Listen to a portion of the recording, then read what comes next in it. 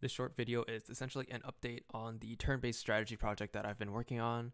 As you can see in the screen right now, it looks a bit different than the final product. So what I've done is actually I've stripped the unnecessary, components from the finished game, and I've turned it into a GitHub repository. So this entire project can be found on my GitHub. I'll leave a link in the description in this video and the previous video. And in this video, I'll be covering what you need to do to essentially change it to make it your own. So the first thing we're going to take a look at is the game manager system. And if you see like a lot of gizmos here, you can just untick this. Oh yeah, and one more thing. Once you load into the project, you probably won't see the scene. So just go to assets and then scenes and then double click on the first level and it'll bring you here. So essentially the game manager script has everything. As you can see here, there's tile map script on the right side. And essentially the tiles, once I hit play, you're gonna see that the tiles are built.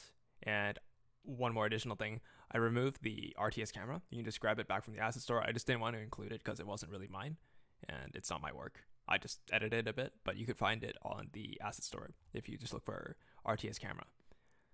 So once you hit play, the game manager finds these tiles and then it populates the map with them.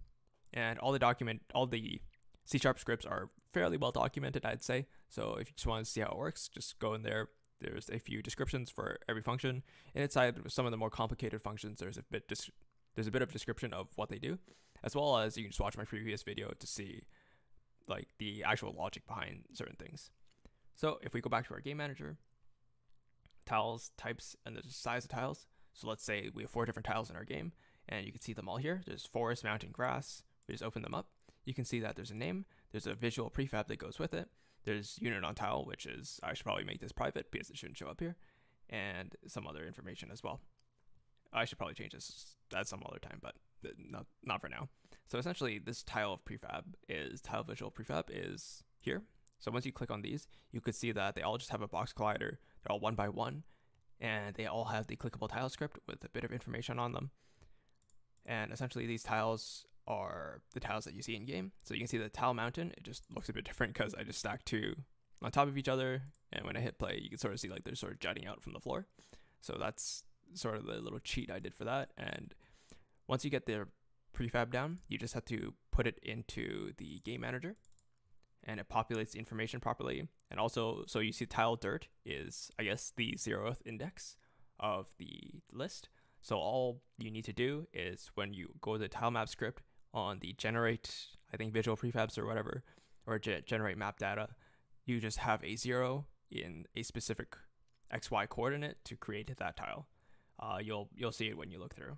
So that's that. All you have to do is just set that and change that up to whatever type of tiles that you want in your game. And the next thing we're going to talk about is the units on board. So I have 2 units right now, and the really important thing to do is obviously put them on different teams. And if you do put them on different teams, on the right you can see here there's a team number. I can't really highlight it because it's not picking up my mouse, unfortunately. But there's a team number, it says 0. And then on the next one, the team number says 1. So please make sure that they are on different teams or else you won't be able to hit each other. And another thing is when you put a unit into the game, the transform, the X and Z position, please make sure these are full numbers and like not negative or off the map or anything, because that's probably going to cause some problems. And you want to make sure that these are full numbers. So if I wanted this unit to be on 0, 0, I would do 0, 0 and not like 0.75, 0.1 or something. I'm pretty sure it wouldn't matter that much. And essentially it makes sure that it is on this tile.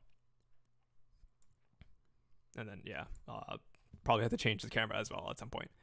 So there's that, and that's about it. So if you want to add an extra unit, you can just see how units are built. It's essentially prefab, where if we open it up, there's the actual object itself with all the numbers and important stuff like team number, XY coordinate, and a bunch of other stuff, attack damage, range, all that stuff. And then it has all these components for UI, and all these components are essentially just the HP bar and everything else. And you can see, you can just follow the sort of way every unit is built and then just add on your own things. Just change the numbers a bit, change the actual image itself. So I think the 2D model has the actual sprite render on it, so you just change that. And then the difference between these 2 units is just that the one on the second team has its X coordinate, or not X coordinate, rather its X, I guess, appearance, just flipped on the X axis, so it looks like it's on a different team.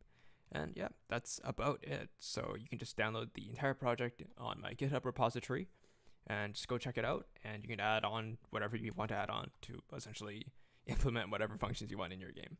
All right, thanks.